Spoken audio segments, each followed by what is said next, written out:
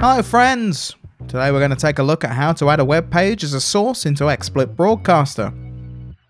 Adding a web page URL to your stream is useful for a variety of scenarios, the most common being alert systems for sites such as Twitch, Mixer and YouTube.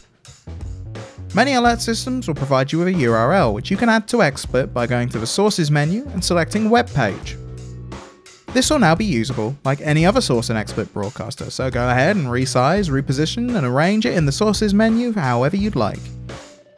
Most alert systems, however, will give you a full overlay and this will automatically fit itself to your resolution. In the Playback section, you can set the source to playback through system sound or only through the stream. You can also quickly change the URL as well in the HTML section. If you have added a YouTube link, for example, this will play and operate like its own mini page in XSplit Broadcaster.